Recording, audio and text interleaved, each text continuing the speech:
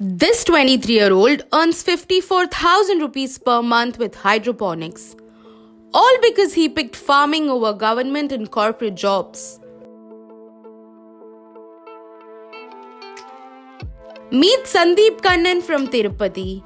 Right out of college, he abandoned conventional career choices and turned to sustainable farming. Research during the 2020 lockdown led him to hydroponics. He spent 3 months planting leafy vegetables on his terrace using PVC pipes and providing necessary nutrients through water. He had his first harvest in November. When his father was diagnosed with super high sugar levels and advised a diet of chemical-free fresh food, Sandeep decided to upscale his project. With borrowed money, he set up a hydroponics farm on half an acre of land in Tanapalli. He launched a startup, Vyavasai Bhumi, and started selling vegetables like spinach, kale and broccoli.